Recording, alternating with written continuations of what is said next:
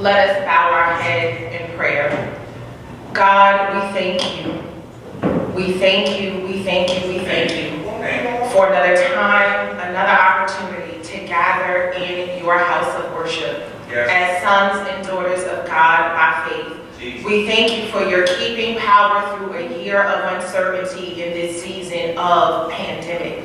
So we thank you right now for the safety measures that are being followed that allow us to come into your presence once again. We thank you for those who are with us live in person. We pray right now for those who are with us through your viewing services. We thank you for the Church of the Open Door. We thank you for her pastor in the person of Reverend Dr. Mark V.C. Taylor. We thank you, Father God, for the leaders. We thank you, Father God, for the members.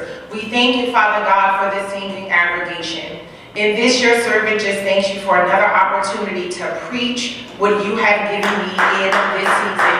So please take me down into your storehouse. Cover me, anoint me, and allow the people to hear and see you and not to pay attention to me. I love you, I thank you, and I will continue to give you all of the glory and all of the honor. It is in the matchless and mighty name of your Son, Jesus the Christ, and all of God's children said, Amen. Amen.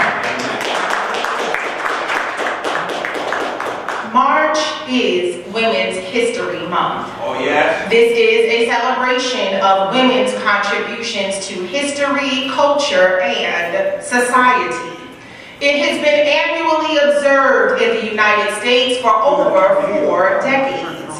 Throughout history, women have driven humanity forward on a path to a more equal and just society, contributing in innumerable ways to our character and progress as a people, said former President Barack Obama in his 2016 Women's History Month presidential proclamation. In the face of discrimination and undue hardship, they have never given up on the promise of America, that with hard work and determination, nothing is out of reach. During Women's History Month, we remember the trailblazers of the past, including women who are not recorded in our history books. And we honor their legacies by carrying forward the valuable lessons learned from the powerful examples they set. Because of the courage of so many bold women who dared to transcend preconceived expectations and prove they were capable of doing all that a man could do and more. Advances were made, discoveries were revealed, barriers were broken, and progress triumphed.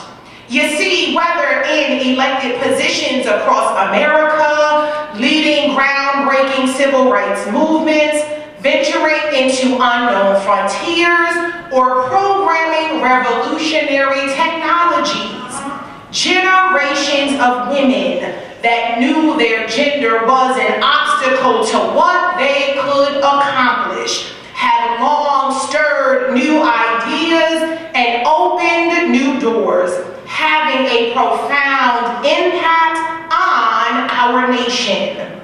Thank you again, Pastor Taylor, for the invitation to share with the Church of the Open Door for Women's History Month 2021. Again, I thank God for another time and opportunity to gather with fellow believers to worship our Lord in spirit and in truth. But if I had one thing to alter in President Obama's statement that I borrowed, it would be that with hard work, determination, and God, nothing is out of reach. Amen, somebody. I am excited to honor one of God's own who has also been a trailblazer for this woman and this preacher of the gospel. So you see, there was also a prophet, Anna. the daughter of Phanuel of the tribe of Asher. She was of a great age, having lived with her husband 7 years after her marriage. Then as a widow to age 84, she never left the temple, but worshiped there with fasting and prayer night and day. At that moment she came and began to praise God and to speak about the child to all who were looking for the redemption of Jerusalem. Reading Luke chapter 2, verses 36 through 38, from and with Black South African women from McKinney, was a window into a discussion of oppressed and marginalized women in the South African landscape. But more importantly, it brought to my attention the plight of the Black woman and all women of color here in this country. Yes, mothers are many of the providers in the home. Yes, mothers are those in eviction court at a rapidly high rate. Women are those you witness in visiting rooms inside of jails and prisons. Yes, women are those you most often see at back-to-school nights and parent-teacher conferences. Black women and women of color are those you see in courtrooms supporting defendants on trial. Yes, Black women and women of color are the ones you see on television talking about the murder or assault of their loved ones. Yes, Black women and women of color have endured and continue to endure.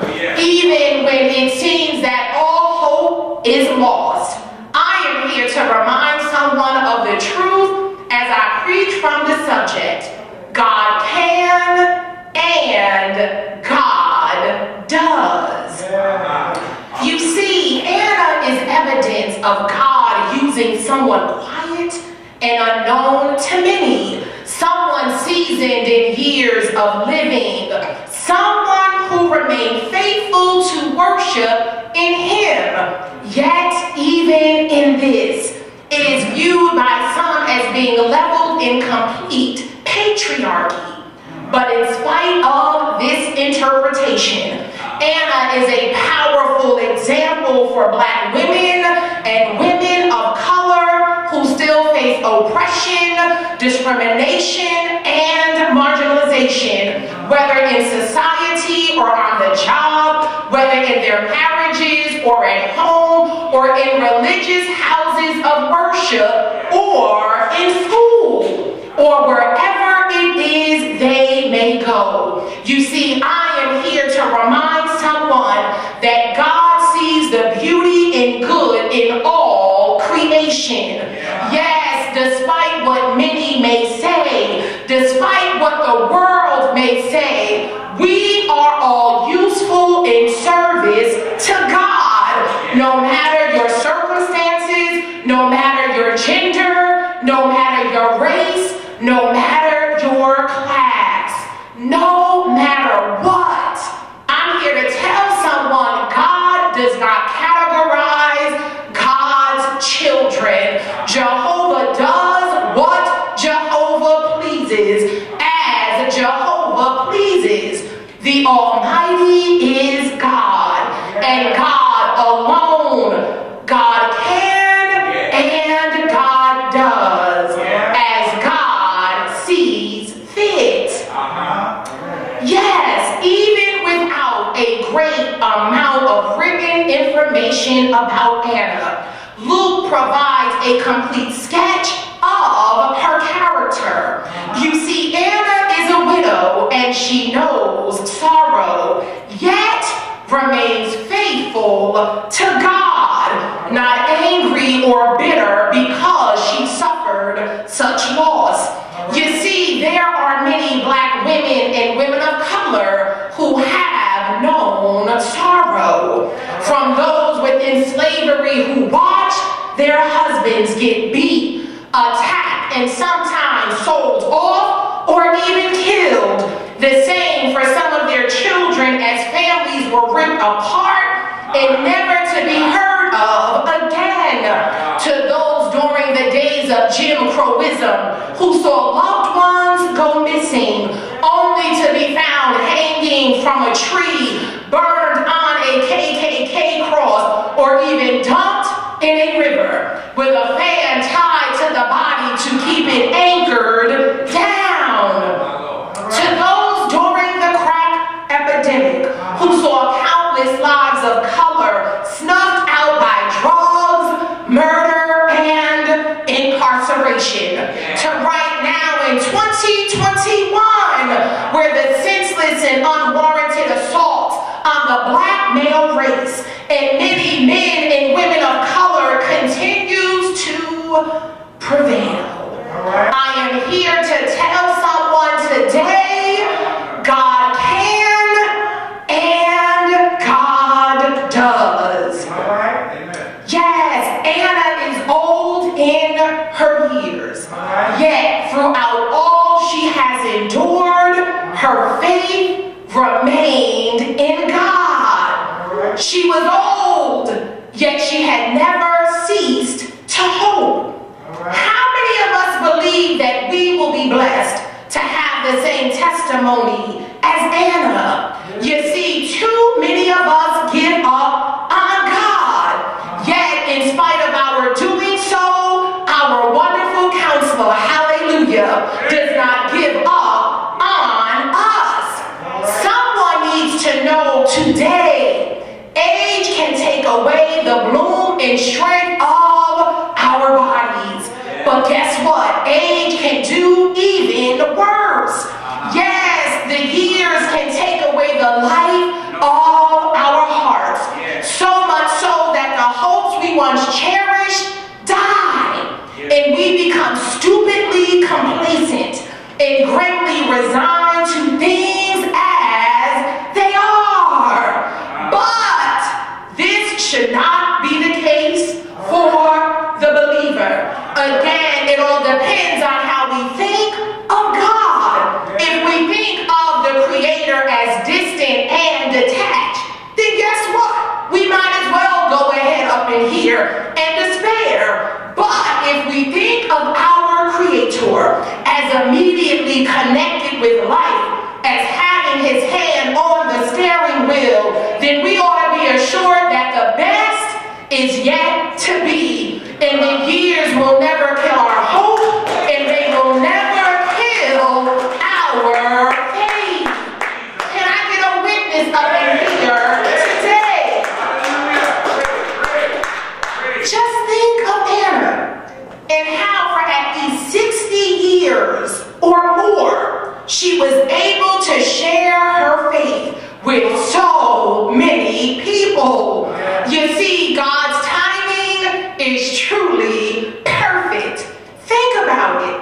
If Christ had come the first day Anna was widowed, how many people would have ever been able to hear her message of salvation? We must never give up. Anna did not give up, church, because she knew she served a God who can and a God who does. Let me ask a question, Pastor. How then was Anna such as she was? How was Anna able to remain faithful to God? A God who can and a God who does. You see, church of the open door, Anna was a worshiper. She never ceased to worship. She spent her life in God's house with God's people. Yes, God gave us a church to be our mother in the faith. Yet we rob ourselves of a priceless treasure when we neglect to become one with the Almighty's worshiping people.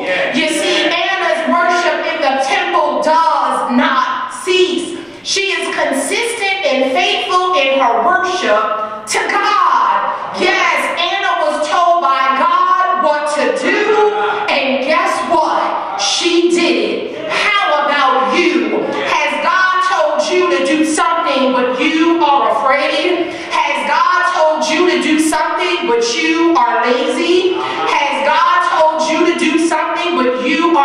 being disobedient, my brothers and my sisters, the blessings of being obedient far outweigh the blessings of trying to stay safe. How many of us believe this truth? How can we be hit or miss with the Almighty? Sometimes being obedient and at other times doing our own thing and then have the nerve to complain. My brothers and my sisters, we are the church. We are the body of Christ. We are God's worshipers. When the church lacks, the world lacks.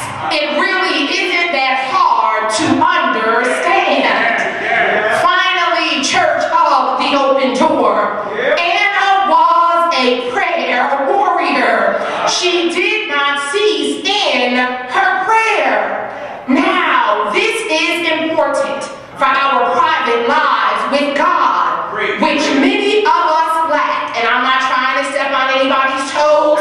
Trust and believe. The sermons I preach to myself first. And if you can chew on it, chew on, and chew on. So again, public worship is great, but private worship is even better. As someone has said, they who pray best together, I'm sorry, first pray best alone. Amen, somebody.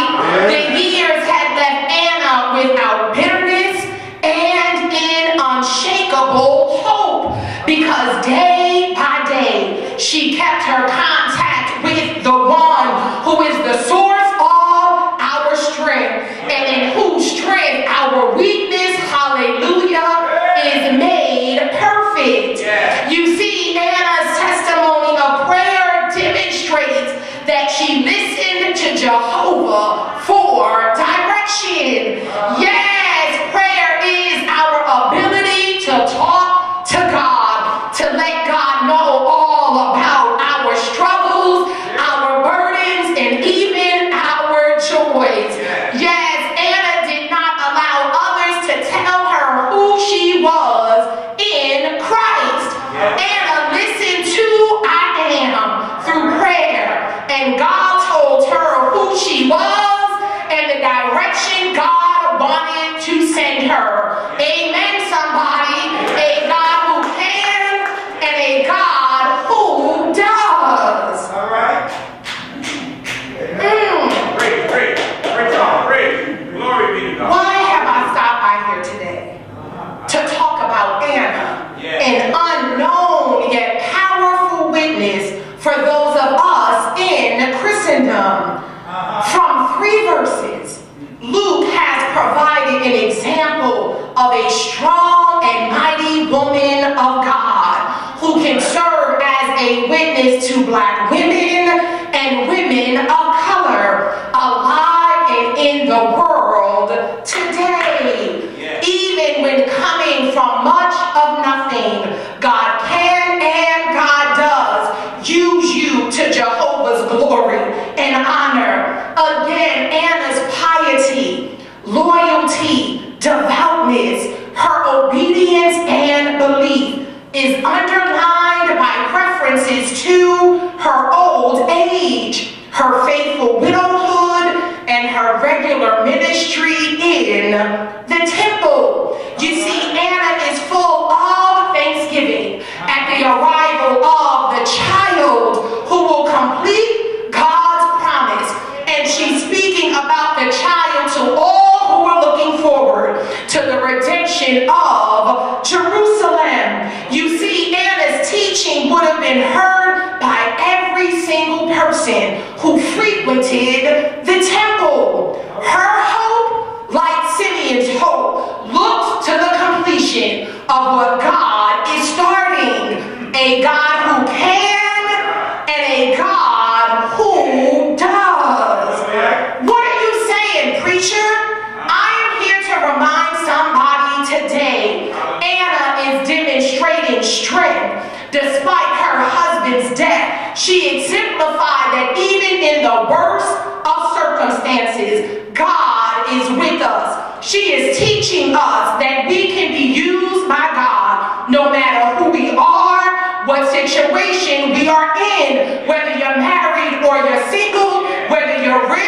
or whether you're poor. You see, Anna was a woman with a purpose. She chose to share her faith with as many people as she could. She chose to serve the Lord. And Anna chose to fast and pray, worshiping the Lord day and night. Understanding her purpose, she chose to tell the news of the Savior that was coming, no matter how long it might be before he came. You see, Anna knew her purpose, and she didn't let anyone's opinions or comments keep her from it. Anna's choice would not only affect her life in an abundant way, but also the lives of others ever since. Even those of us alive and under my voice in 2021. Church of the Open Door. I'm here to tell somebody God is not just interested in saving man. Jehovah Jireh is not just interested in saving woman. Jehovah Shalom does not just use men and service as his witness in scripture. Jehovah Elohim does not just use women to serve as his witnesses in scripture. But God can and God does use all of God's creation in the building up of his kingdom here on earth. So for those black women and women of color who feel they are worthless, for those black women and women of color who have suffered unceasingly, for those black women and women of color who are walking around here aimlessly, for those black women and women of color who are no longer with hope, I need you to know, and I need you to believe that God can and God does. Yes, God can use you for service. God does need you for service. God can heal you. God does heal those of you who are suffering. God can make your crooked path straight. God can make a way out of no way. God can be your shelter in the time of storm. God does provide a covering for all who will come under him. God can answer your prayer. God does answer your prayer. God will turn your darkness into light. God does become a mother to the motherless. God will be a father to the fatherless. I just need for one person to leave here today knowing and believing God can and God does.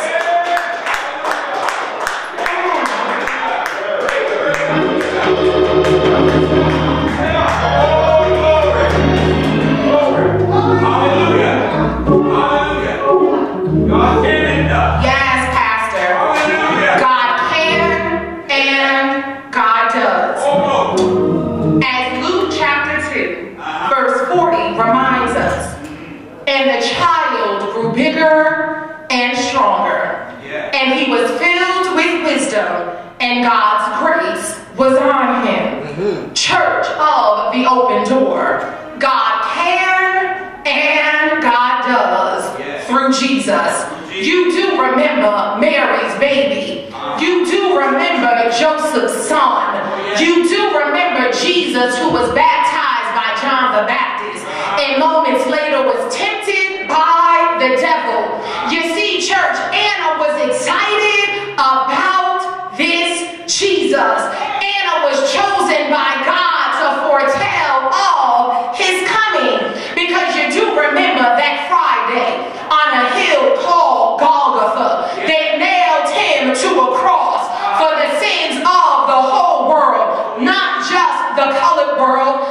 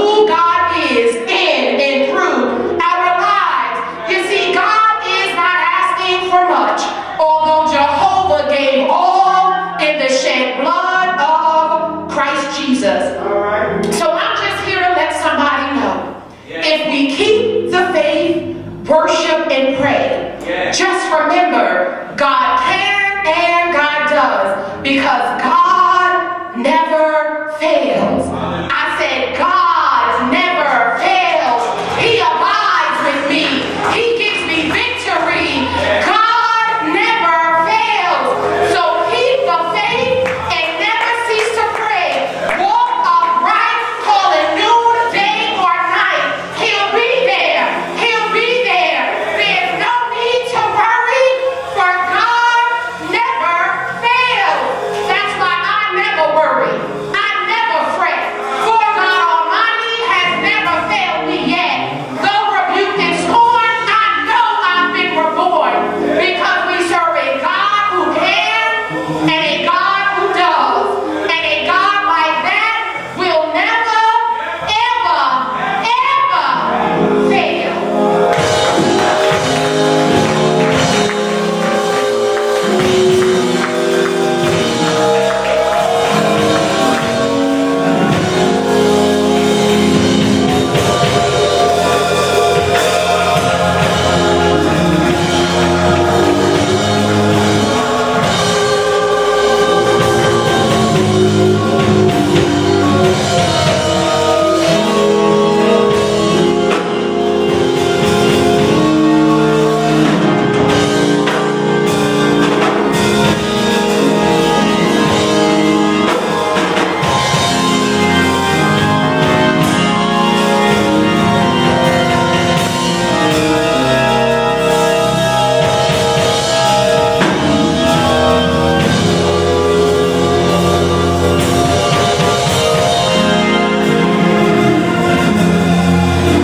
The doors of the church are now open.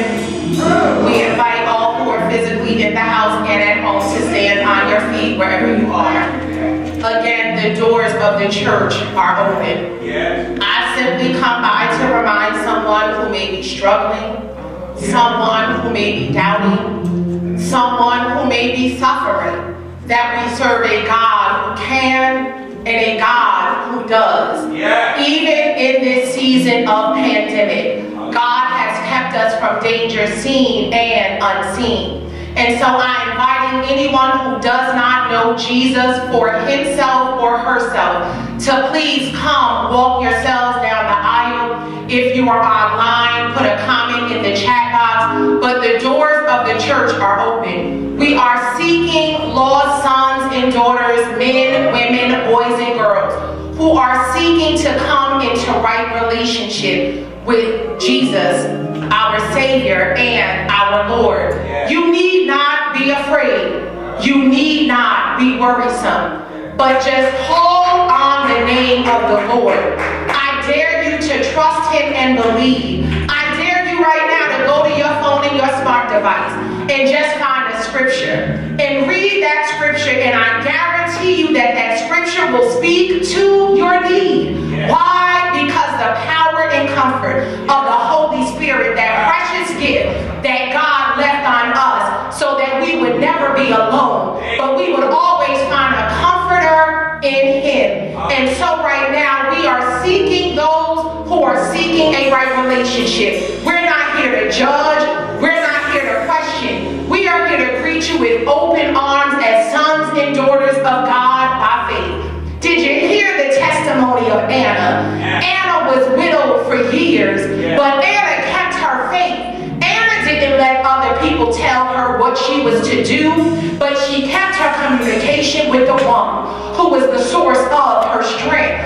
And so right now, if people are constantly telling you about yourself, call on the name of the Lord. Fall prostrate on your knees and ask God to speak to you. Ask God to lead you to a word. Ask God to lead you to a worship place. But continue to trust and believe. Sometimes as Christians, we don't always know the right things to say, because we are also works in progress. But don't let my mistakes stop you from coming and getting to know this Jesus for yourself. So again, right now, the doors of the church are open. But if you know you are in right relationship with God, give a high five